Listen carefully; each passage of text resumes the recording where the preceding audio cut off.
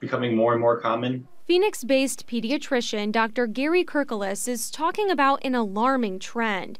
Fentanyl overdoses in children are on the rise. That one pill can kill. It reportedly happened again recently in Phoenix. A 2-year-old boy died Friday night from a suspected fentanyl overdose. His father, 27-year-old Oswaldo Lozano, is now facing negligent homicide, child abuse, and drug possession charges for his role in his son's death. Frequently, people will pass out or be minimally conscious when they're using, so it's very common for these pills to be left out. According to court documents, Lozano fell asleep while watching his son. When he woke up, he found his toddler on the ground with light blue M30 pills next to him.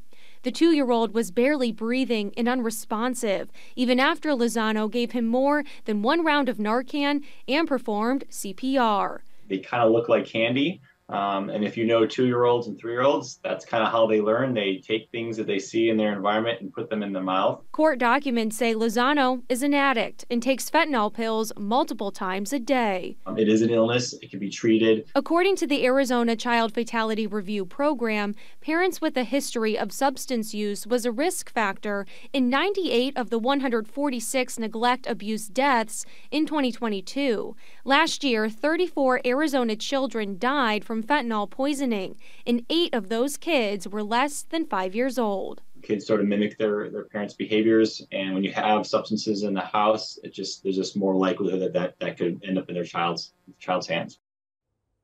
The Arizona Child Fatality Review Program says the highest number of substance use-related deaths last year were among teens ages 15 to 17. The second most impacted age group, children less than 1 year old. Guys. Thank you, Michaela. Well, the Biden